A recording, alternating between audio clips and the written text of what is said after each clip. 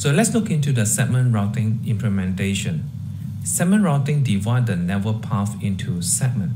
Hence, we have what we call the segment ID, SID, to this segment. So each of the segment there will be assigned an SID. SID are allocated to forward node or adjacency link. In MPLS, we are using a label. Alright, so in segment routing, we are using SID. The SID is based on adjacency link and the forwarding node. Hence, they reduce a lot of overhead because we no longer need to distribute label but just assign SID. In this example, SID of the forwarding node are expressed in 1600X. So you can see from here, this is the SID I have on router 2 and router 3 and router 5. So where X is the node ID. SID of the adjacency link are expressed as 10160XX. So as you can see here, we have a SID of 16023. So XX over here means it's a 2 and 3. Then we have 16035, which is the node number 3 and node number 5, where XX indicate the node ID on both ends. This is a simplified version as compared to the MPLS, where each of the FEC have one label.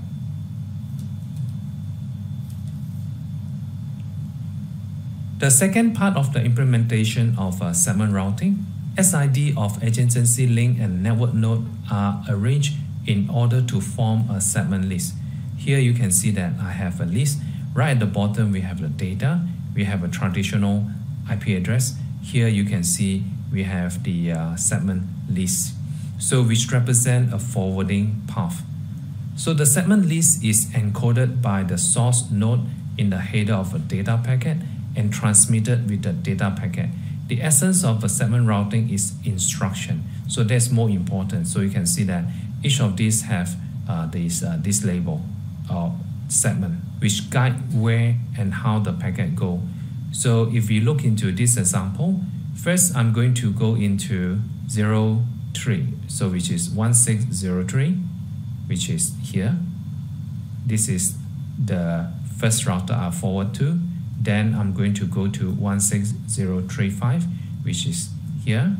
Then I go to 16005, which is here. So as you can see that the information is already encoded in the header explicitly. Now we have two modes for segment routing deployment node. SR can be deployed with or without the controller.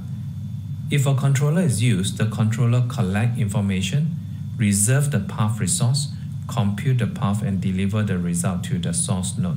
This mode is preferred. So as mentioned, we can use segment routing even without the controller. But without the controller, we are using CLI, which means that the scalability may not be there, as well as we have to do a computation by human. So which may not have the benefit of using the controller. For Huawei, the controller that can do the segment routing is called iMaster NCE. There are three protocols that they can use to connect to the router using segment routing. We can use a netconf, which is a network configuration. We can use a PCEP, which is a path computation element protocol. And then we also can do a BGP-LS, which is a border gateway protocol link state. So this is where we extend our BGP. So for most benefit, if you want to use a segment routing, please use iMaster NCE.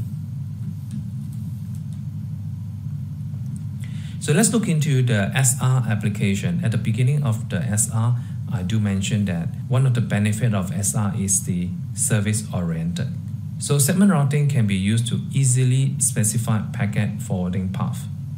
On a live network, different paths can be defined for different services. In this diagram, you can see I have data download, I have video, and I also have a voice.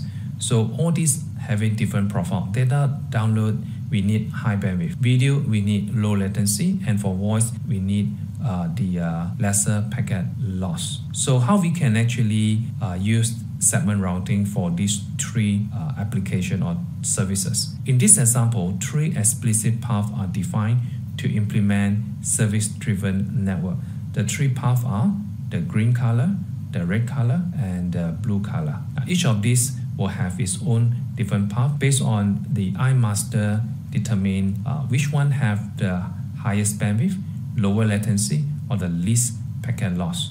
So the controller have all this information. So one for each data download, video, and voice services. Devices are managed by the controller, which can quickly provision path in real time. So the real benefit of using segment routing is the software control here. So I hope you have a good understanding, at least at high level, on what is segment routing is about. As a summary, we are coming to the end of this course. This course reviews the type and application of early WAN technology. We look into PPP, HDLC, ATM frame relay, and describe the evolution of WAN from early circuit switching network to IP network. MPIS labels switching network, and finally segment routing network.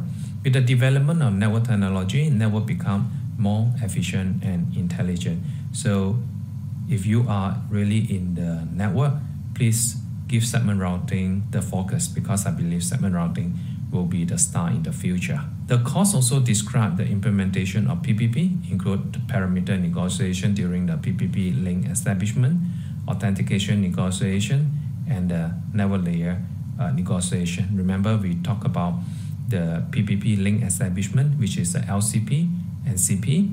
Then we look into authentication negotiation, which they can support PAP and CHAP. Authentication is an optional configuration. And finally, we have the network layer negotiation, which is the IPCP. It analyzes in detail two PPP authentication, PAP and CHAP, and describe their working processes and differences.